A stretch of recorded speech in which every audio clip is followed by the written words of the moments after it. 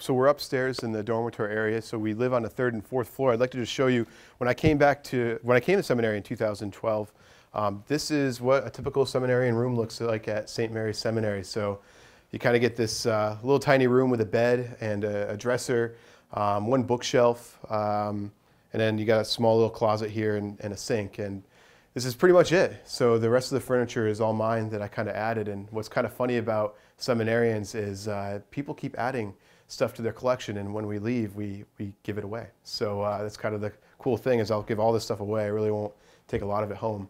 But so back 2012, this was my room, and I'll show you. And after you're here for about 4 years, when you get into second theology, they give you a second room, and you get to kind of, I made it into a sitting room. Each guy gets a little bit more creative. So let me show you that.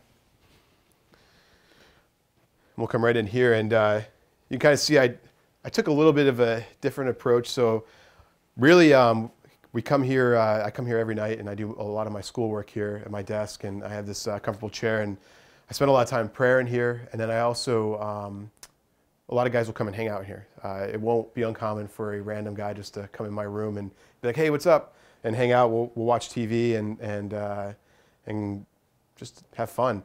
Something I left out earlier that I wanted to mention was, you can see I've collected a lot of books, and it's a little cluttered because I'm actually moving out here in about a month, so you can understand things are starting to be shifted around. But before I came to seminary, I did not like to read, and that was one thing that kind of changed me.